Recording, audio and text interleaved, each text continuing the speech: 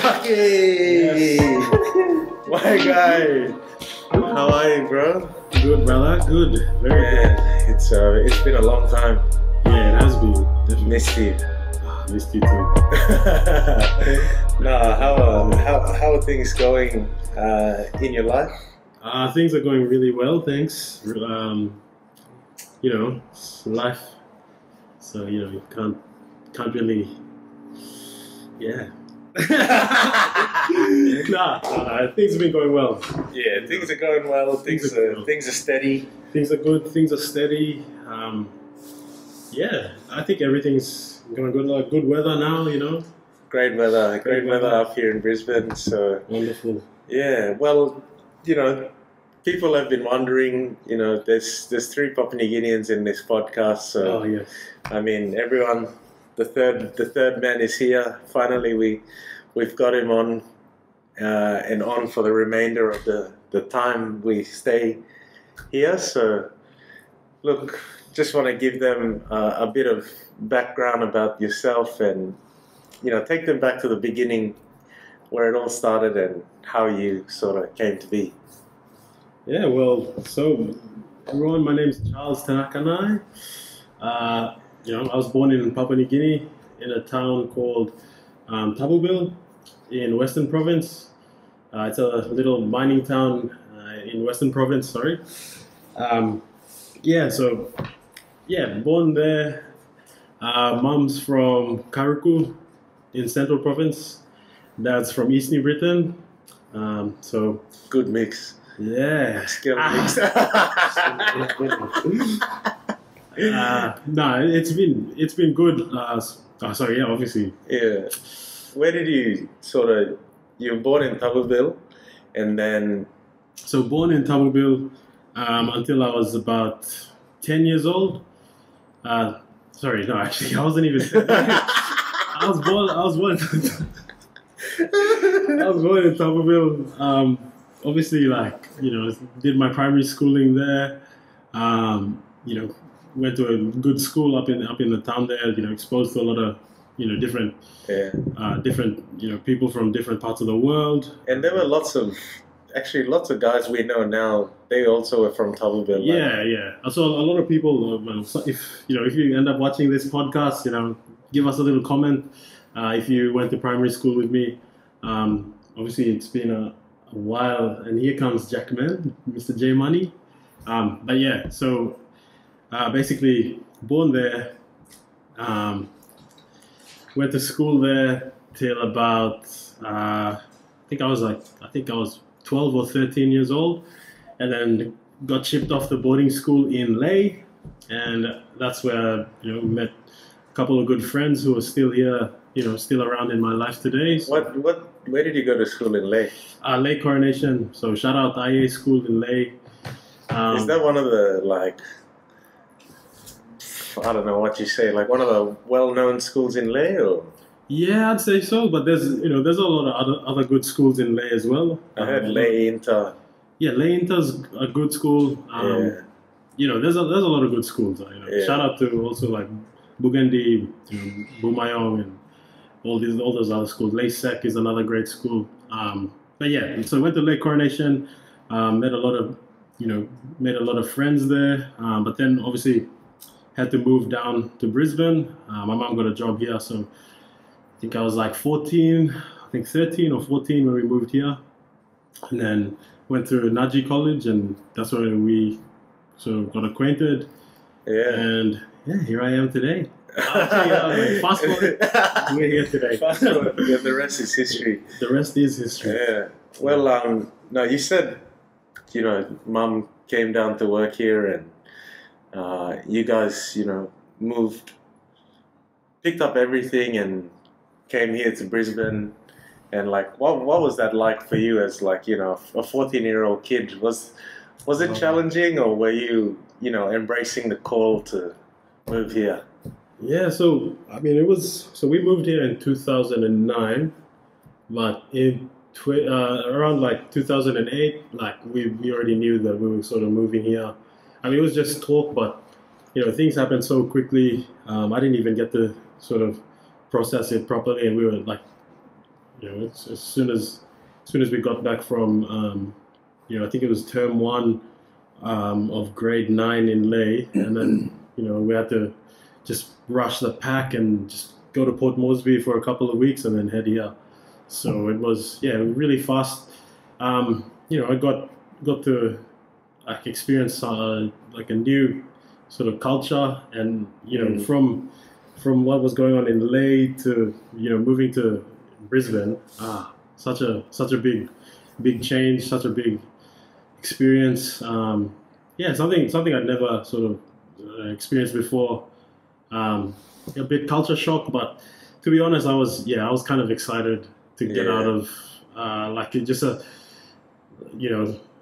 just to know that there's a bit of opportunity to do other things, and obviously come to a good school and be around just that's like knowing that there's a lot of opportunity out here. So whether I've taken those opportunities, I don't know. Definitely embrace the change. So, I don't know if my brother had the same experience, but it was kind of tough. Obviously, he was a little bit older than me. He made some solid friends in Ley as well. So it was a big change for him as well. So I think that'll be like a good question one day. If he's ever around, we can bring him on the potty and we can ask what it was like for him, because he would have been a bit older and probably understood a bit more and knew what was going on around him. Definitely. Whereas we came into it young, so you're young, so you don't really care about much. You just sort of going with the flow. Definitely. But I can't pinpoint the exact moment when we met. I don't know if you can, but my memory is so fucked up. Actually, I think I can just remember.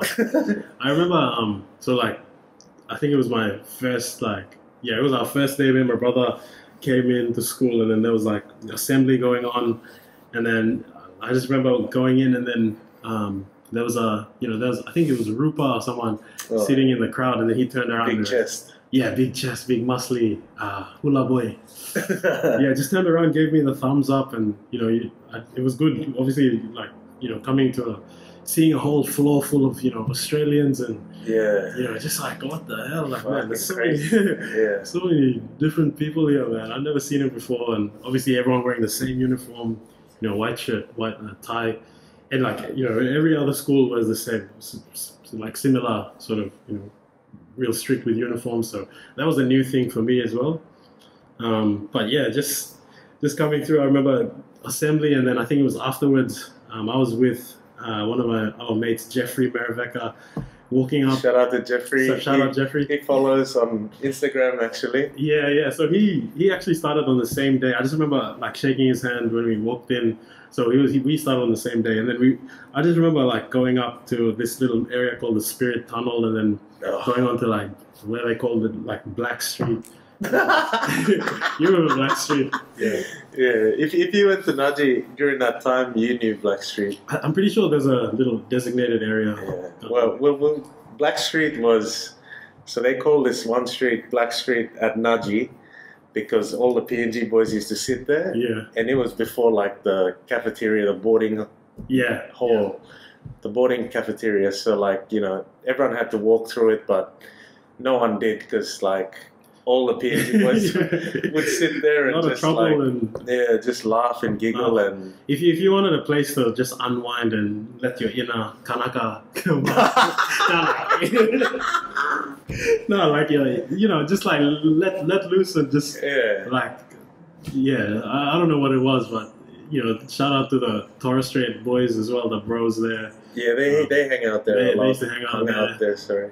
The Polynesian, the islanders had their own little fob tree, but we'd always sort of fob tree. Yeah, fob tree down somewhere near on the grass somewhere. There was a tree there. All the Polynesian boys gathered there. Yeah. And then there was this walk the line ritual. Anyway, let's get back to when we first. But so we walked. I walked up, and we were on Black Street, and then can you beep out some stuff. No. I just remember. No beeping stuff here. So I just remember. Go all in. This is uncut raw. Oh fuck. Rubber dog style. Oh shit.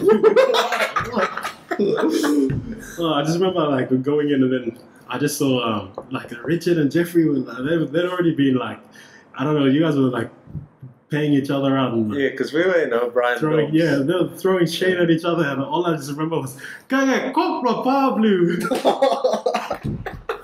I was like, "What the fuck?" That was harsh.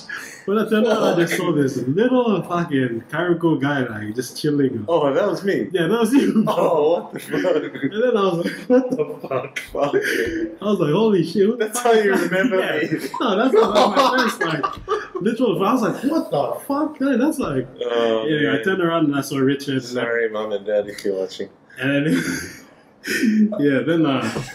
but like I'm sure like Jeffrey had some pretty harsh things to say as well, so it was a bit of back and forth. But yeah, then after that, obviously, I think then there was like rugby season. I think you played soccer, and then athletics is where we really like.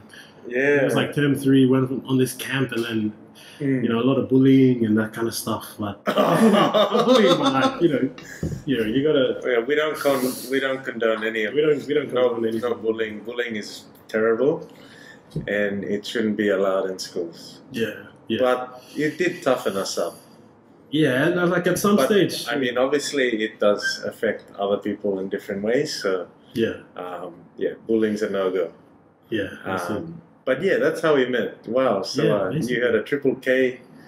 Yeah. Flying from one side of the room, and then you looked at there I was, fucking just like with his little mohawk and little fucking haircut, 60 kg Richard. Fuck. Yeah, those were the days. Yeah, and then obviously we went through school, and I mean we were both lucky enough to have the opportunity to play first 15. Oh yeah. I think that was probably one of the proudest moments. I think still to this day, for me, it's probably up there. And to don the jersey with you that churchy game. Yeah, that was awesome. Man. You know, when we had that churchy team, some of them had repeated. I think it was Michael Gunn. Digger Macmillan, Monty Ioane was in there as well. So they had a really good team, premiership winning team. But I mean, on that day, we just turned it on. It was the Jack Tuttle show. Oh yeah, that was awesome. And everyone just clicked. Have you got highlights? Yeah, I do. I might throw them up. I'll throw them up for you guys.